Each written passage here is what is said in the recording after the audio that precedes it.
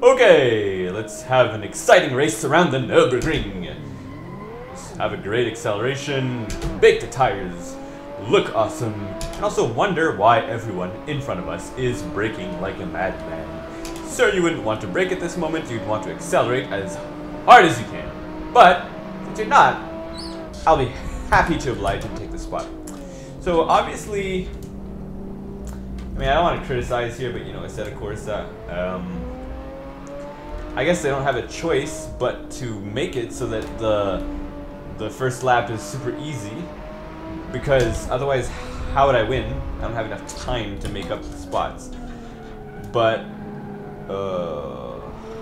really struggling with cold tires here. That's what cold tires do. Cold tires skid the best, let's just say. So I believe the two cars ahead of me are a different model, and I don't believe they're really beatable by me. Yeah, I know, so much for believing in myself, but I don't think they are. From experience, I've experienced this before, and I'm seeing what's going on, and I don't think I have the power to catch up with them. That's just how it is, and I think that's quite typical, you know, in races, like in Formula 1, you have these cars that are just, they look all the same, but they're not the same, and, well, apart from driver skill, which would have kept me in the contention here, there's nothing much you can do about a car being slower than another car, you know. And here I am trying to go through the other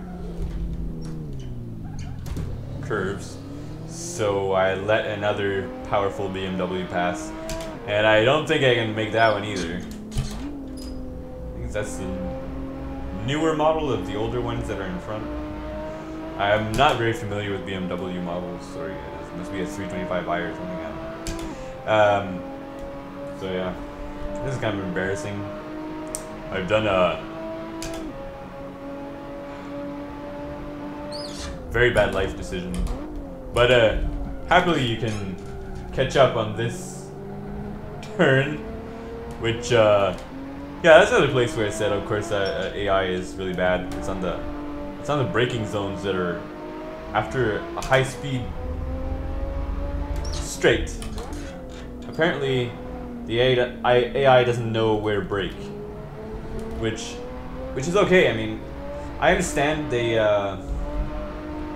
basically they made the AI so that it would have a certain skill set, and the worse the AI becomes, the less it knows where to brake. So, which is, you know, we all have our weaknesses, guys.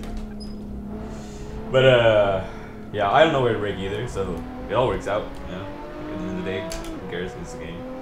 It's not a game, it's a simulator. Yeah. And in this simulator, I'm able to simulate, what's it called? Like a trail braking, keeping this wonderful trail braking. And also I'm able to simulate Drift City to the rescue. Now, I brake between slide number, I was at slide number 2. I think I braked later than I thought I did. I'm gonna brake between the two and hope that that's right at this patch of grass right here. That was just about right. It was a tiny bit late. But, you know, as they say, you know, the AI doesn't know where to brake in. So do I not know how to brake. Here I just have to practice to get the weight transfer just right so that it's smooth. Because I noticed that, looking back at it, the way the weight goes around the car, it just kind of wobbles and doesn't quite look correct. So, brake here, brake shift, downshift. It is kind of what it is, so that's brake shifting. So yeah, brake shift down to the right gear, and brake a little early just to keep things on our toes. Ah, don't I love an automatic shifter? Shifts so nicely and easily for you. So, interesting thing, factoid about the tires. I discovered, by going on track, that using tires that are high tread wear, but very low quality tires, they'll make a lot of noise. The lower quality the tire is, the higher noise it makes, apparently. But the stickier the tire is, the less noise it makes. And it, you know, don't get me wrong, tires still make noise. They just make less noise, and they only make it when you exceed the tire's limits. So, kind of, if you're on a street tire and you hear it squeaking, you're fine. You're fine. You just listen to the squeaking, and it'll squeak until it spins. But if you're on a race tire, like a Bridgestone Potenza or a Westlake or whatever, and it starts squeaking, that means you've already started spinning. You've already lost traction, man. So, what's happening here? I don't know what that was, because I braked exactly there last time. That means I'm either losing tires or losing brakes or losing traction. So, something to be aware of. Unfortunately, it also made me lose a lot of time to the guys in front of me, and I'm already hearing that, yeah. See how much better this car accelerates compared to me? I think no matter though, because I should be able to catch him on the braking zone. As I brake completely crooked and catch myself. And also don't turn right because I was ahead of time. And also don't shift right because I was not ahead of time. Well, so here's where, you know, lightness and power are compared and contrasted. It's nice to be light, but when you don't have the power to keep up, you don't have the power to keep up. And what can be also slightly frustrating is if you don't take the right line, you are just getting punished. You're just getting whacked to the ground. Any slight mistake you do, you just die.